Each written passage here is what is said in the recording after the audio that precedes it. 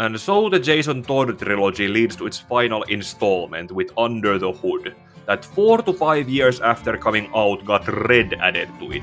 Remember back in my A Death in the Family video how I brought up that DC back in 1988 left Jason Todd's fate up for the readers to decide by voting on it with 2 different phone numbers during a 36-hour window. One of those people who voted for Jason's survival was Judd Winick, who a decade and a half later had managed to get a job working as a writer for DC Comics, initially writing Green Lantern and Green Arrow, before eventually landing on to write Batman's monthly comic. Winick started out with a 5 issues long story as The Crow Flies, where during a fear gas induced episode Batman saw Tim Drake's Robin as Jason the way how he was during the Hush storyline before being revealed as Clayface. Also, Jason's old Robin mask was later discovered from the Batmobile, with Tim not having lost his mask.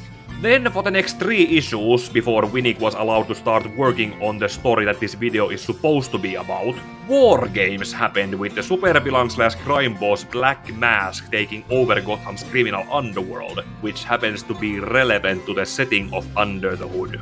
Also, Oracle and the Birds of Prey moved to New York, with Robin and Cassandra Cain's Batgirl switching cities with Nightwing by moving to Bloodhaven. Once again, thank you to Robert Willing for helping me go over the story, like with most of my recent comparison reviews, and what parts I should focus on during the story commentary, as well as some other relevant stories to focus on later during the review. As usual before we start, here are the time codes for all the acts of the main story, here is where the review part starts, and this is where I will be talking about the 2010 animated movie. Also, because I want to end this Jason Todd trilogy on the tone that it deserves, I'll be asking you, my viewers here, to remember to like the video, leave comments on how this trilogy has represented the character of Jason Todd, share all 3 videos in it for more people to see, and subscribe for what will eventually be coming out after it. And now to the final installment of this trilogy. Act 1. The story of Under the Hood begins with an in media res opening of Batman fighting the titular antagonist in a brutally even fight, that eventually leads to his mask being ripped off his face. His opponent, in finding some humor in it, responds in kind and removes his helmet to shock the unmasked Batman of his identity. 5 weeks earlier. And as this earlier part of the story begins now in the aftermath of war games, with Black Mask having taken over Gotham's criminal underworld, Oracle, Robin and Batgirl having moved out of Gotham as Batman's reputation has taken a hit to make the GCPD hostile against them, and Leslie Tompkins allowed Stephanie Brown to die to her injuries. Not really. Meaning that Batman has, in lack for better words, fallen backwards in his career to be alone with just Alfred, who arrives to tell Bruce even more bad news. That Lucius Fox has arrived to tell Bruce that a portion of the Wayne Industries R&D department has been bought over by the Germans. Wir denken, wir haben ein sehr gutes Angebot. Du verspielst deine Zeit.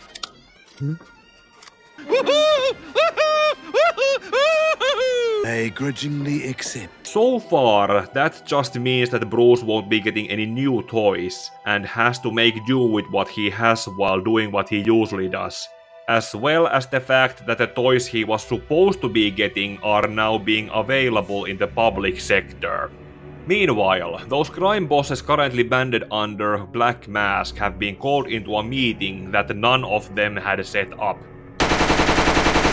And that is how we are introduced to the titular antagonist of the story, as the Red Hood uses The high ground! To tell the crime bosses that they work under his paid protection now, along with how they shouldn't be selling drugs to children, or else they end up like the heads in the duffel bag.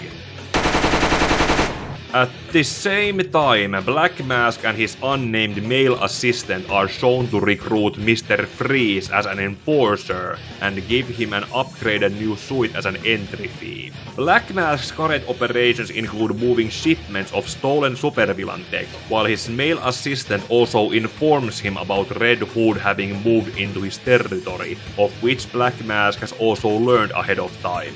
At this point, Black Mask is observing Red Hood, who is observing Batman and Nightwing, who stayed over to support Batman after War Games, attacking Black Mask's men as they are moving the shipments at Gotham Harbor, with us as the readers getting the Red Hood's narration to comment about it as it's happening. Later, when Batman and Nightwing are done and inspecting the stolen shipment of supervillain tech on the cargo ship, one of the boxes is revealed to be booby-trapped with explosives that the Red Hood is shown to detonate. After Batman and Nightwing manage to just barely get out of the exploding ship, they notice the Red Hood on the roof and set to pursue him, with us now being treated to Batman's inner monologue as he is mentally commenting on Red Hood's speed, agility, and his reaction speed to counter Batman's ranged attempts to catch him. Eventually, the Red Hood leads Batman and Nightwing into a dark warehouse and sets them up against a prototype Amazo android, which luckily doesn't seem to have Wonder Woman's lasso, Green Lantern's ring, or Plastic Man's powers, so Batman and Nightwing have a chance to flee and fight back against it. While they fight Amazo and eventually manage to shoot it to blow up in the harbor, Black Mask is meeting up with Mr. Freeze to discuss the terms of his employment in his criminal organization, which leads to one of his enforcers being killed. I get it. You're unpredictable. I can work with that. Before Mr. Freeze could be given his first assignment, Black Mask is informed about the shipment that Red Hood already set Batman and Nightwing to blow up, and that Amazo has been sent to the bottom of the harbor. As Black Mask has to do phone calls to his buyers, Red Hood also calls him about having managed to save some of the stolen shipment. In this case, a box holding 100 pounds of kryptonite, which Red Hood knows that Black Mask wants to get back. Refusing a job offer first, Red Hood nonchalantly demands for a 50 million return fee. How much? 50 million. 50? What are you trying to budget a movie? Liquid, 50. Is he insane? No, insane ones would make a suit of The Rock and march in the metropolis and play King of the Mountain. This one knows what he's doing. Despite recognizing Red Hood as someone who knows what he is doing and agreeing to pay up, Black Mask sends Mr. Freeze to retrieve the kryptonite with the money and orders to kill Red Hood during the exchange. While both parties are on their way to the meet-up, Batman and Nightwing are following a tracer they managed to plant onto the Red Hood on the Batmobile, and comment about how poor their outdated equipment is now that they don't have Oracle to help them out anymore. At the meeting for the money for kryptonite exchange, Red Hood immediately calls the bluff about the suitcase only having money on the top, with Mr. Freeze confirming that the rest is 6 inches of newspaper, which causes both sides to open fire and ice at each other. Red Hood uses hidden automatic turrets to kill most of Mr. Freeze's extra muscle that Mr. Freeze doesn't really need with his new suit's upgrades, but when Batman and Nightwing eventually make it to the scene, Mr. Freeze goes, "Screw you guys, I'm going home." And Red Hood covers his own exit by making Nightwing busy dodging and disabling his automatic turrets. After leaving Batman and Nightwing to awe at the feats he pulled, Red Hood goes to what looks like the ferry grounds that the Joker bought during the Killing Joke. There he finds a seemingly tired and exhausted Joker, to whom Red Hood then proceeds to give his own version of Gordon Freeman impression, and then asks for feedback while removing his helmet to reveal himself to the audience as Jason Todd. Act 2. Sometime later, Red Hood has dropped all pretenses on trying to do business with Black Mask, and is just going after all of his operations with scorched earth tactics that not only destroy his merchandise, but also cuts down his manpower. Batman on his end has been traveling to all the Lazarus pits that were sealed off after Nyssa killed Ra's al Ghul in Death and the Maidens, to make sure that they have not been used, with Zatanna sharing her magical expertise to fact-check his own knowledge on them. While Batman is also visiting Jason Blood as another source on raising the dead back to life, one of the few vigilantes still left in Gotham named Onyx is keeping an eye on the local criminal activities that the Red Hood has seemingly also taken over. Meaning that Nightwing has by now gone back to Bloodhaven, so remember that for what happens later in the video. When she reports about her findings to Batman, he has already visited Green Arrow about his own past death and resurrection, and is now on his way to ask the same thing from Superman. While Batman is in Metropolis, Onyx is caught spying on Red Hood's drug runners by the Red Hood himself, who instead of blowing her cover or fighting her, tells Onyx who the drug runners are along with their criminal records, as a justification to invite her into jumping down and start, quote, kick 9 kinds of hell out of that small gaggle of dirtbags. They however end up getting outgunned and are forced to flee outside, where Red Hood has hidden a minigun, which he uses to slaughter all the drug runners running at him and Onyx, who naturally is horrified of the act. Red Hood responds to this by turning his minigun at Onyx, and starts to lecture her about the methods that work over methods that don't. He then pins Onyx to the wall, stabbing her to the shoulder so fast that she can see it, and uses it as a way to negotiate her into coming to work for him. Not really. Ultimately, Red Hood pulls his knife out of Onyx's shoulder, and gives her a tourniquet to put pressure onto it by the time Batman arrives, and becomes the target of his violent tendencies. Their fight then leads to that in media res opening where the story began in the first place, to the roofs in the rain where Batman is unmasked by the Red Hood, who then lets Bruce see his face as his lost prodigal son. It takes some time for Bruce to accept Red Hood as Jason, who confesses that they fought before in the graveyard during the Hush storyline, before he switched places with Clayface. Bruce's eventual acceptance, however, ends up being anticlimactic, with Jason being apathetic about his homecoming, and eventually flees after giving Bruce a batarang with his blood, tissue, and fingerprints for identification. Jason also promises to Bruce that he is building himself into what Batman is supposed to be with his war on crime in Gotham, before blowing up his Red Hood helmet in making his escape. The blood, tissue, and fingerprints on the batarang confirm that Jason has truly come back from the grave. Bruce still tells Alfred to keep Jason's memorial shrine left in its place, as in his mind nothing has changed, because the Robin that Jason was is still dead and replaced by the Red Hood in his place. Interlude. When it comes to the events of Batman issue 645, I see it as an interlude to the story, similarly as that actual interlude that Batman Hush story had.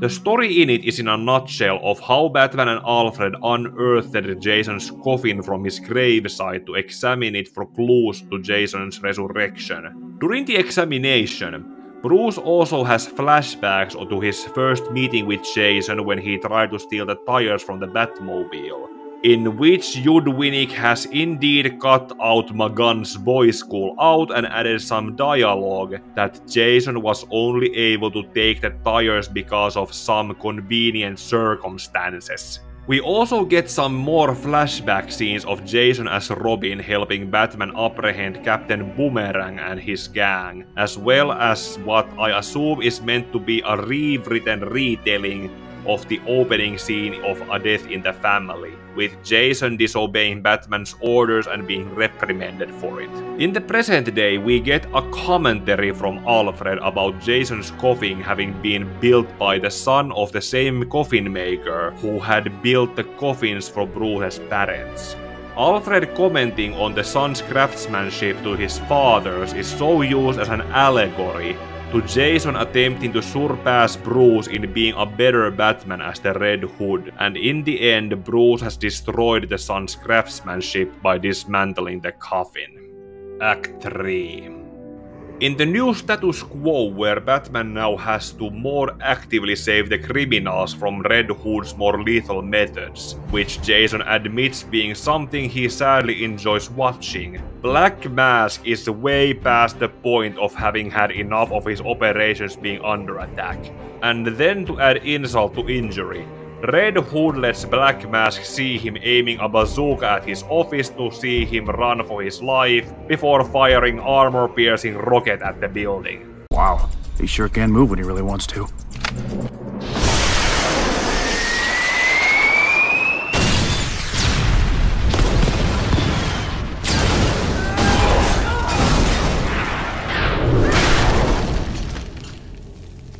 And just like that, Black Mask has lost all the power he managed to grab for himself during war games. Left just with his male assistant and enforcers he probably can't pay in the long run.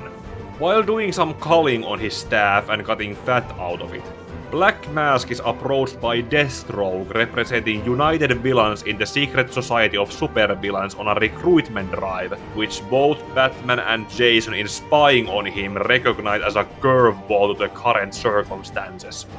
Lucky for them, however, where Deathstroke alone could be a powerful enforcer for Black Mask to reclaim his power, he is only here as the middleman and just hands over bottom-of-the-barrel assets, in this case Captain Nazi and Hyena. The Nazi's blind. Baron Nazi's 135 years old and ran with Hitler, but he's flippin' blind. He's damaged goods. I thought Hyena was dead. One of us dead. This is the other one. I thought the other one was a chick. For all I know, this one is a chick. I didn't care to check under the hood. How about you? Yes. Hyena kind of looks like a girl from the back. I was just thinking the same thing. Deathstroke is however forcing Black Mask to take what he is getting, and that there is a third villain on his way to work for him, who should finish the given combo in what Black Mask needs to take out Red Hood. And so Black Mask has his people set up a trap to draw Red Hood out in the open by threatening a small-time crime boss under his protection, before setting out Captain Nazi and Hyena on him. They somewhat quickly overpower Red Hood, who when pinned down by Hyena claims to be stalling for Batman to show up, and fight by his side by taking out Hyena in his arrival. Here Batman's inner monologue justifies his team up with the Red Hood as a requirement to balance out Captain Nazi's strength with their skills and teamwork from their old, shared and practiced techniques. Batman and Red Hood manage to hold their own against Captain Nazi, until that third villain Deathstroke promised Black Mask was on his way arrives. Count Vertigo, whose powers work physically on eyes and ears, to which Batman has a built-in defenses inside his cowl originally intended against Scarecrow's fear toxins. Flipping his senses between being blind and deaf, Batman tells Red Hood to revive Hyena as Captain Nazi gets back up and attempts to restrain him. Red Hood still manages to do as he is told, while Batman charges at Count Vertigo to tear off a piece of his costume and punches Hyena with it to make Hyena catch Count Vertigo's scent and make the two fight each other. That way, Batman succeeds in restraining them both before turning to demand Captain Nazi to let Red Hood go, but Red Hood instead uses a taser to destroy Captain Nazi's cybernetic eye and make it look like he killed him. Not really. Taking out Captain Nazi when you know he's going to eventually come back. Him killing the other guy made more sense. Because Captain Nazi is a case where, oh yeah, he might be dead now, he'll be back. In fact, the whole him having being blind here was because he got jabbed with needles during Villains United. Without them knowing about that, Red Hood flees away from Batman while telling him off and with their terms remaining exactly the same. Around the same time, Alfred calls Batman that Jason has sent a package to the Wayne Manor, which is currently under examination, and Black Mask is meeting with his lieutenants to hear how he should approach the current situation with the Red Hood after the latest failure. Not liking what he hears, Black Mask decides to pay their severance packages in lead, which turns out to be a poorly planned and written part of the story that I'm going to say in advance that I'm happy was changed in the animated movie. Pretty much what happens in this part is that Red Hood manipulated Black Mask into executing his lieutenants as terms for peace between them, and then changed his mind or reveals that he was never going to hand over any peace, which then leads to a fight between them. As they are fighting, Alfred reports to Batman that the package contains a lock of the Joker's hair to inform them of his abduction, and a card with an address to the location Red Hood and Black Mask are fighting at. And Batman then arrives to the scene when Black Mask has seemingly won by pushing Red Hood's knife into his chest. Not really. No, that was just a fake-out cliffhanger ending put between issues 648 and 649, meaning that there was someone else posing as Red Hood during the events of issue 648, and in reality Jason has been hiding out elsewhere with the Joker. So who the hell was this guy? We don't know, and Judd Winick apparently didn't care enough to have the logistics of this setup explained. Still, Batman's initial reaction to believing Jason to be dead again hints Black Mask into realizing that Batman knows who Red Hood is, and Batman talking back to him while inspecting the blown up Red Hood helmet for a new address card then confirms it to him. Batman neither confirms or denies Black Mask's suspicions, and just leaves him to go meet Jason at the next meeting place, which in this case is at Crime Alley on East End District where they first met. There Jason greets Batman while also letting him know that he has the Joker held captive inside one of the buildings that he has rigged to blow up. And Batman, true to his principles, refuses to commit murder by inaction on anyone, so he charges at Jason. And at this exact moment, the Secret Society of Supervillains drops chemo from a plane to the neighboring Bloodhaven, which creates a massive green mushroom cloud seen all the way to Batman's and Jason's location in Gotham. And knowing Nightwing had gone back there causes Batman to refuse accepting that he has lost another one of his sons, while Jason as the prodigal son is being both a realist and a jerk about it, even to the point of refusing to let Batman go inspect the radiated ruins to look for Nightwing. Batman is so forced to deal with Jason and the Joker as quickly and efficiently as Jason clearly wants him to, and as they fight they also weaken their defenses, with Batman also managing to destroy Jason's jacket and all the weapons he has inside it. During the fight that also leads them to one of the apartments inside the building, Batman doesn't only let his fists do the talking, and tries to implore to Jason as his former father figure by apologizing for his failures on him, including not being able to save him in time. Is that what you think this is about? That you let me die? I don't know what clouds your judgment worse. Your guilt or your antiquated sense of morality. Bruce, I forgive you for not saving me. But why? Why on God's earth is he still alive? So, who's got a camera? Ooh, get one of me and the kid first. Then you and me, then the three of us. And then one with the crowbar. Then... You be as quiet as possible, or I'll put one in your lap first. Party pooper. No cake for you. Ignoring what he's done in the past. Blindly, stupidly disregarding the entire graveyards he's filled. The thousands who have suffered. The friends he's crippled.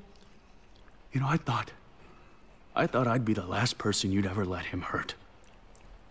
If it had been you that he'd beat to a bloody pulp, if he had taken you from this world, I would have done nothing but search the planet for this pathetic pile of evil death-worshipping garbage. And send him off to hell! You don't understand. I don't think you've ever understood. What? What, your moral code just won't allow for that? It's too hard to cross that line? No! God almighty, no! It'd be too damned easy. All I've ever wanted to do is kill him. A day doesn't go by when I don't think about subjecting him to every horrendous torture he's dealt out to others, and then end him. Aw, so you do think about me. But if I do that, if I allow myself to go down into that place, I'll never come back. Why? I'm not talking about killing Penguin or Scarecrow or Dent. I'm talking about him.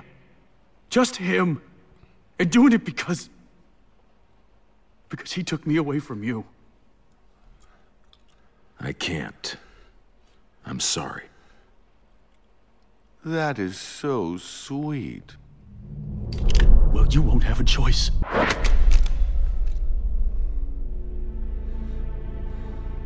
I won't. This is what it's all been about. This. You and me and him. Now is the time you decide. If you won't kill this psychotic piece of filth, I will! If you want to stop me, you're gonna have to kill me. I'm gonna blow his deranged brains out. And if you want to stop it, you're gonna have to shoot me. Right in my face! This is turning out even better than I'd hoped. And so the story ends with Batman refusing to do what he psychologically cannot consciously do, to the point where he is forced to fatally wound Jason to make him let go of the Joker, who is just happy that he finally gets to die while taking Batman and Jason with him, by shooting at the C4 explosives Jason had set up with the gun Batman refused to use.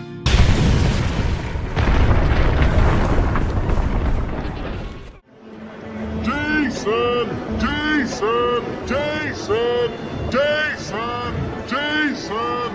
Okay, with all seriousness, Under the Hood story is better to be remembered as the story where Jason Todd let Batman know he was back from the grave, rather than as the story where Jason Todd came back from the grave. To be clear, Judd Winick leaned more towards building up a mystery on who the Red Hood would be with that in media res opening, but then revealing that he is Jason to the audience as soon as the 4th issue of the storyline then made it moot.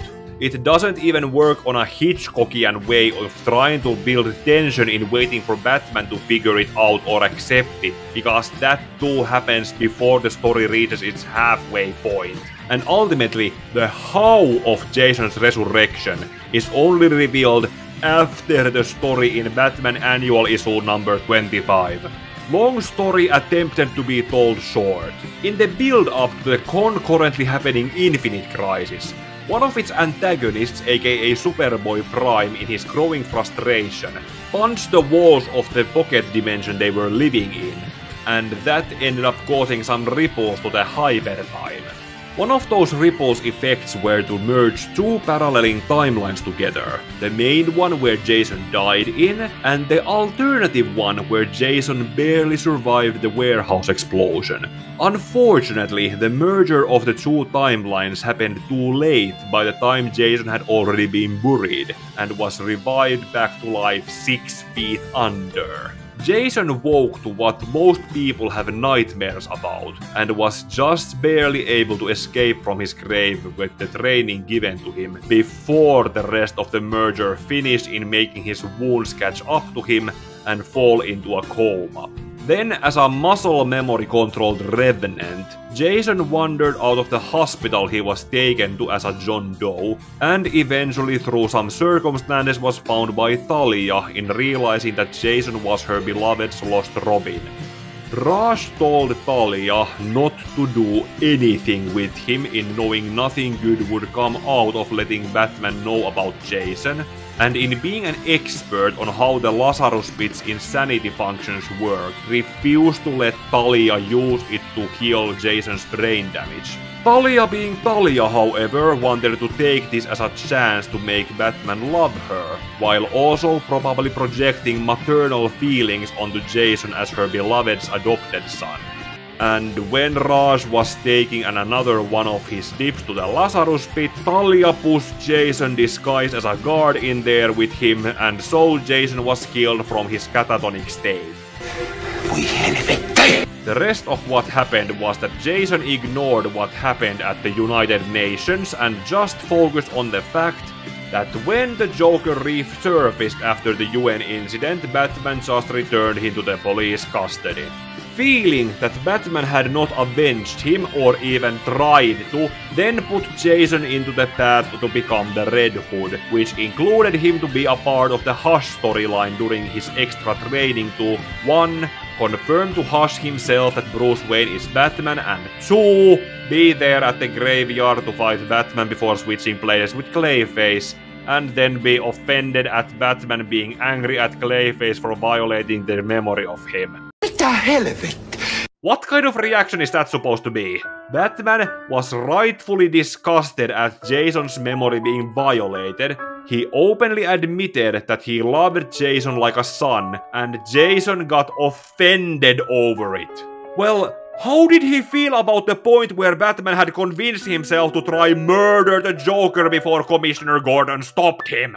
Robert actually suggested that I bring up this following point, that Jason could have been expecting Batman to have a stronger reaction similar to the ones he had in Mudpack, where another version of Clayface caught him off guard relatively early after a death in the family. Or this reaction Batman had during Nightfall when he was tired and fatigued from being forced to catch all of Arkham's inmates that Bane broke out, and then Scarecrow gassed him while also working with the Joker. Jason! Jason! Jason! Jason!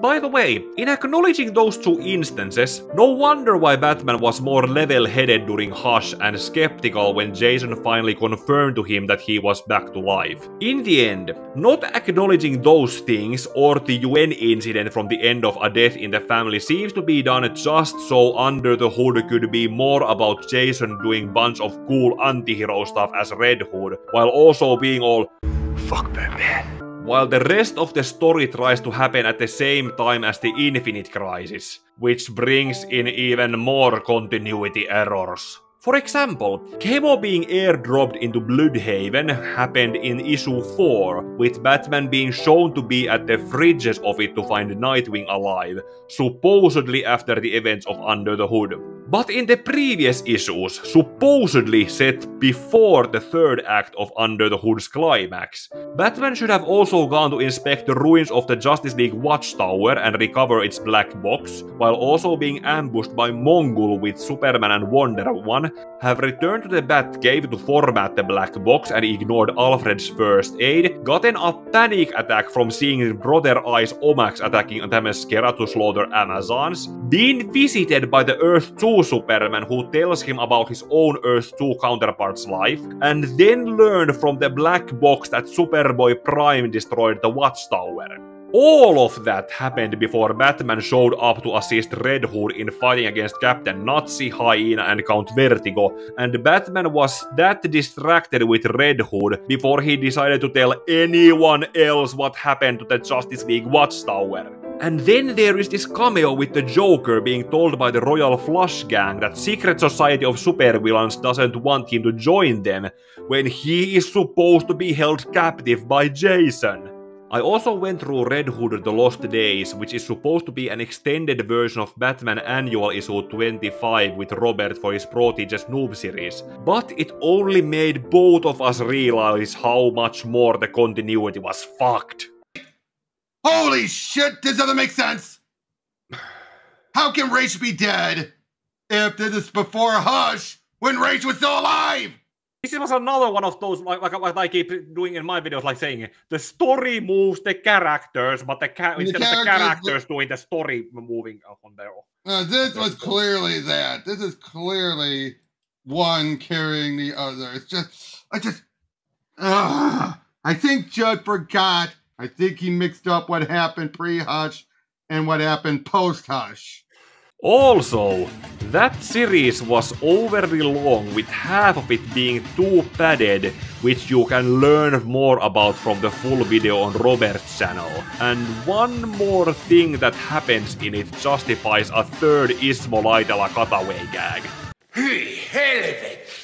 And I have not even commented about the art or the fact that Under the Hood started out with Doc Monk, whose art we previously saw in the Superman vs the Elite video, but then the second act we also had Paul Lee fill in for one issue, Shane Davis for another issue in Act 3 along with the annual, and Eric Battle for the final 2 issues. Your mileage may vary, but the shifting art style somewhat signals of a rushed production that was being fueled just by Judd Winick's great idea of bringing Jason Todd back from the grave as an anti-villain.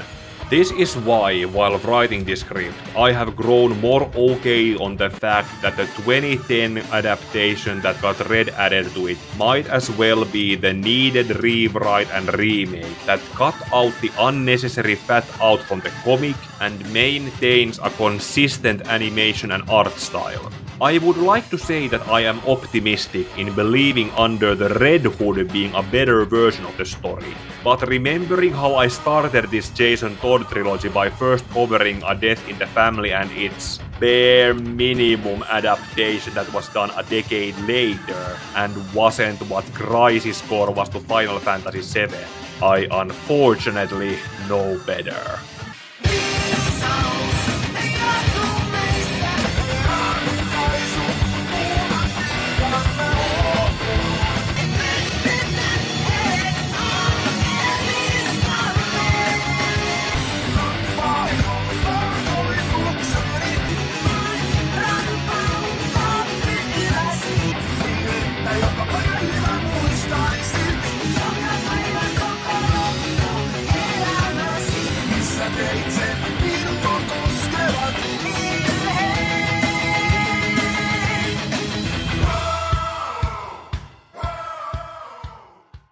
Okay, let's start with the fat that got cut out. No Mr. Freeze to confuse those audience members expecting him to be working to cure his wife, no stolen kryptonite, no Deathstroke representing the secret society of supervillains, no Zatanna, Jason Blood, Green Arrow and Superman cameos, no Onyx, no Infinite Crisis tie-in, no Superboy Prime punching any walls, no Sheila in the flashbacks of Jason's death, no Batman confronting the Joker after Jason's death, and now you are cutting out the story's muscle there instead of its fat Judd.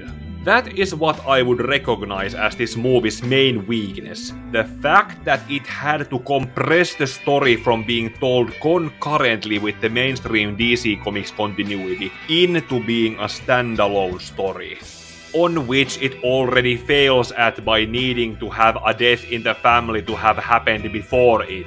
Without it, Judd Winick ended up needing to write an opening prologue where Jason is killed by the Joker as Robin, aka this is exactly what I talked about in my A Death in the Family video. It, along with Jason's other scenes as Robin in the movie, summarizes and simplifies Jason's time as Robin to be known for just one thing, without paying proper attention to what led to that one thing. Again, the animated Death in the Family movie could have pulled a Crisis Core in telling that story later as a proper prequel, but we all know what happened instead. Actually, when looking at the opening of this movie, I believe that had Sheila been included to help Jason reach the locked door, that maybe could have given them time to work on opening the lock before the time bomb reached zero. However, without an incident showing what happened between Batman and the Joker after Jason died, and how Batman mourned Jason's death before moving on, the story ends up feeling incomplete, with the attempts to fill in the needed gaps then committing the ultimate sin of visual storytelling: show, don't tell. Especially when the Jason as Robin flashbacks are restricted to a few random scenes pulled from issue 645. But at one point when Batman and Alfred are talking about Jason's life on the streets before being taken in as the new Robin, We are just told of his juvenile behavior without any references that could have served as a similar example of Jason's violent tendencies as the diplomat's son was. And if Batman still wasn't sure if Jason pushed Felipe Garzonas off the balcony or not. I still don't want to be too mean at this movie, because I can recognize that somewhere between the source material and the movie itself, there can be found a perfect version of Under the Hood, with the right things cut out and the right things left in. For that reason, I should probably try to format this part in talking about the movie into pros and cons. Pro. The voice acting from Bruce Greenwood, Jensen Ackles and John DiMaggio as Batman, Red Hood and the Joker are what make this movie, and they make their scenes together work. The fact that I let their voice lines carry the ending of the story commentary should make that obvious. Con. The writing on the side characters does not work when they are made to be audience surrogates. Early on in the present day, when Batman and Nightwing are hunting down the smugglers, one of them has to explain to the other that Nightwing used to be the first Robin as if it was common knowledge. Who's that other one? The pretty boy in the leotard. That's Nightwing. He was the Bat's first sidekick. The first Robin. How does that guy know that? Whereas Nightwing, when Amazo attacks him and Batman for the action set piece, acts out like how the audience is expected to react to Amazo. I think you'll have to do better than that, boss. I did. You know he could fly? Move! Be offended by a few suggestions. He has the same weak points as a human being. Got it. This might sting a bit. Lasers. He's got lasers. But I don't think putty in his eyes is gonna hurt him.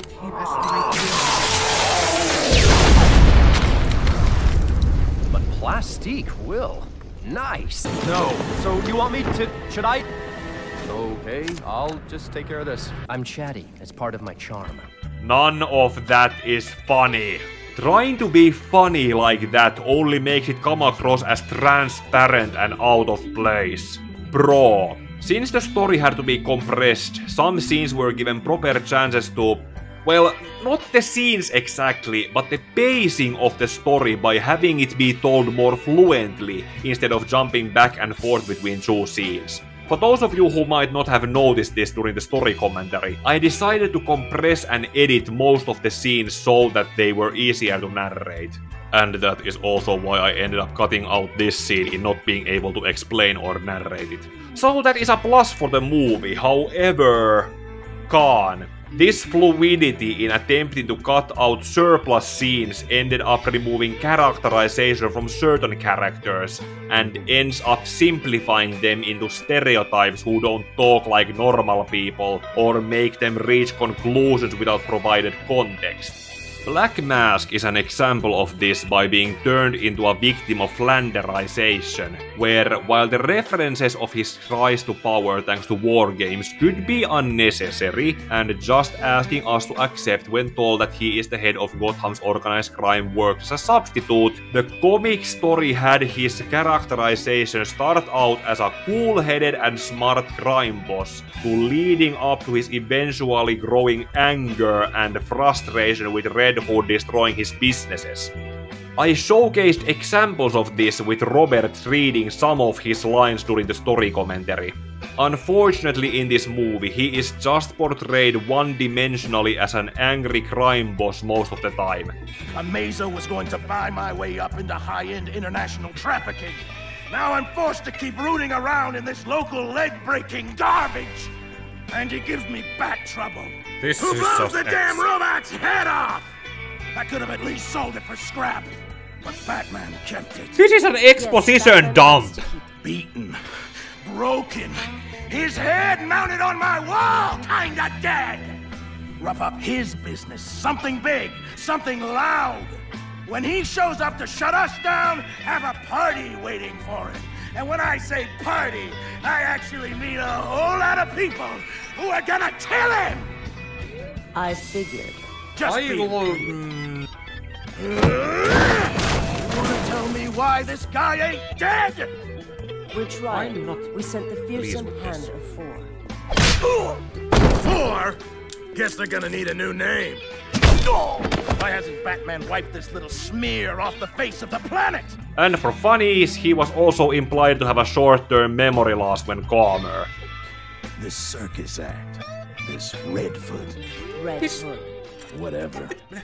Then there is the aspect of how Batman is made to realize that Red Hood is Jason, which I am not sure how to balance it. There are improvements to it, but with the cut-out scenes for the sake of the runtime, the characterization for Batman comes across as strange when we never got to see how he dealt with the loss during the 5-year gap. In the comic, we know what Batman has been doing since a death in the family, how he had to pick himself back up from it, as well as how the memory of Jason's death had impacted him after it happened.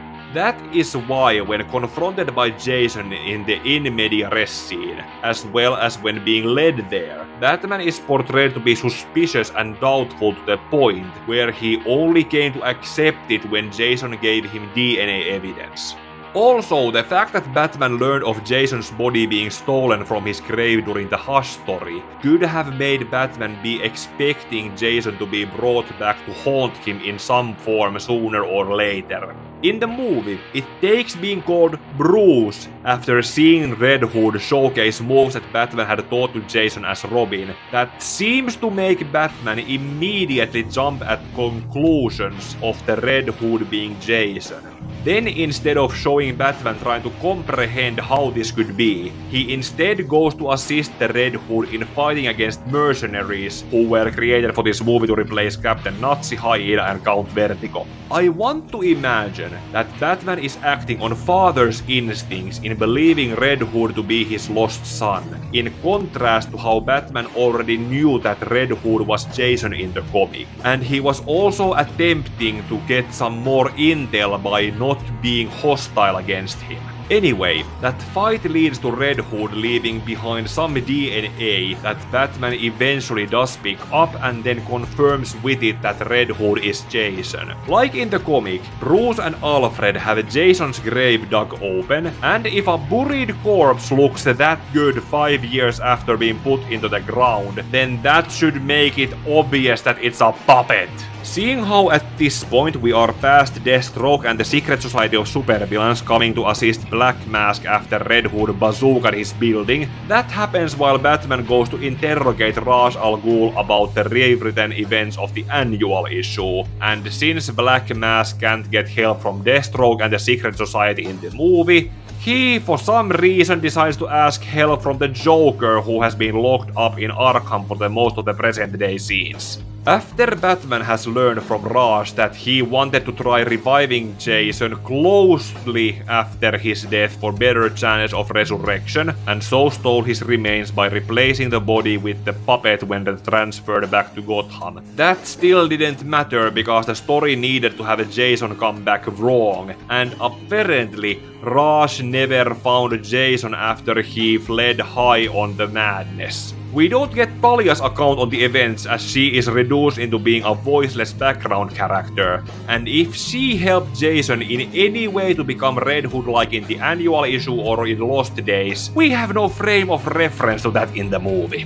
By the time Batman then returns to Gotham, the Joker released from Arkham by Black Mask has set up a scene at Gotham Bridge to lure the Red Hood out, which turns out being what the Red Hood wanted all along, and this is something I must recognize as an attempted improvement in the movie, because it adds a method to what Jason was doing in going after Black Mask. In the comic, Red Hood was going after Black Mask more or less because he was the head of Gotham's organized crime, but in this movie he was doing that to egg Black Mask into getting the Joker out of Arkham and after Red Hood. I fail to see how that was an option on the table, but I'll take it. Long story short, Red Hood manages to get the Joker into his captivity, and he then eventually contacts Batman to come meet him at Crime Alley where they had first met. The rest of the movie is then pretty much a combined retelling of the end of Act 2 and 3 from the story commentary, without Chemo being dropped into Bloodhaven in the middle of it, and the building where the climax is happening is not told to be rigged with explosives until after they have been set to go off.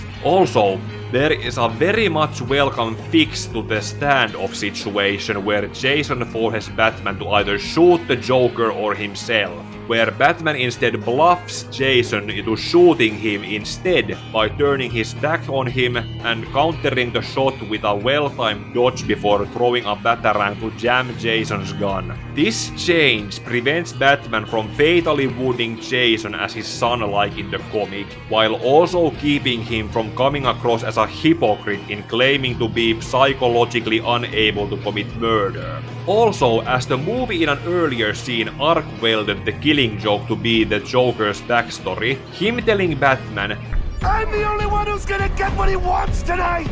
could unintentionally support my headcanon from what I previously covered in The Killing Joke, aka the fact that the Joker wants to die while not being mentally strong enough to do it himself, which is why he keeps doing what he does to give his victims and their loved ones a reason to kill him. Batman especially, because the Joker sees Batman as the catalyst for his current form of existence, but with Jason's actions in this movie, the Joker would be given what he wants while also taking Batman out with him. That way, when Batman then in the explosion's aftermath discovers the Joker alive and weakly laughing, he is really crying over on another failed attempt.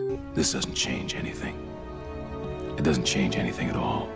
Like I said previously, I want to believe that somewhere between these two versions of Under the Hood, there can exist a version of it that cuts out the unnecessary parts from the comic and fills in the gaps done to the movie when Judd Winick had to compress it into 75 minutes, while also needing to acknowledge a death in the family as background context. Both versions of the story, however, also showcase the lack of foresight in what was supposed to come after it was told. In the comics after Under the Hood ended, DC pulled off the 1 year later act by jumping all of their titles 1 year to the future. And the next time we saw Jason Todd was in the pages of Nightwing as a deuterologist in the next storyline, while Batman himself didn't come across the Red Hood until at the end of Green Arrow's then current run. Then there were the events of Batman R.I.P., Battle of the Cowl, Return of Bruce Wayne, Batman Incorporated, and so on until the New 52 happened.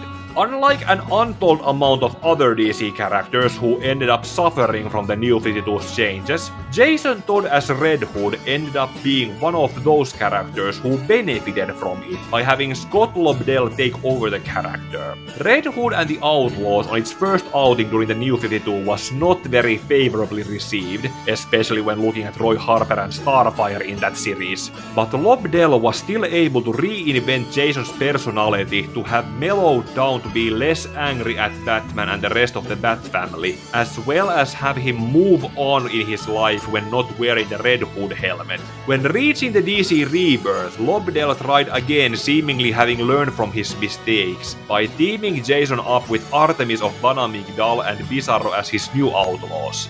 Jason's working relationship with Batman and the Bat family had also warmed up to him seeing them as his father, brothers and sister following the continuity reboot. And if we lived in a perfect world, that status quo would be where his life was left to land on. But since conflict-free life is boring to write, that family dynamic ended up getting broken more than once after it was built. At the time of the writing, DC is currently going through the Gotham War between Batman and Catwoman, with Jason having picked Catwoman's side, to which Batman then responded by doing to Jason what was done to him during Identity Crisis flashbacks. I have no idea how Gotham War is eventually going to end, but knowing how DC's current writers are too lazy to fix what they break, Jason might end up being damaged goods for now, and while waiting for another writer's fix-up that might not even happen, I'll end my Jason Todd trilogy here on these panels of him and Bruce eating hamburgers on a break and having a moment as a father and son.